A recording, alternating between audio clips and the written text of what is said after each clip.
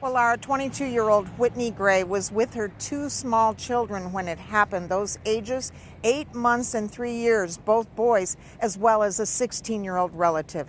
Tonight, investigators are wanting people to know that something went wrong between Whitney's minivan and a white SUV, this one.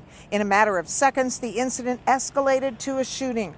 Whitney was struck by the one bullet that went into her minivan. The vehicle came to rest just past the railroad tracks on Sterling. Neighbors tell us they heard the pops of a gun and saw where the minivan ended up just yards away from them. They tell us finding out all this was about road rage is deeply distressing. And it's just really rotten that people want to do stuff like that. Either stop your car if you're that mad and pull over or something, pound on your own steering wheel or something. Right. But when you see especially kids in the car, there's no shooting that needs to be involved.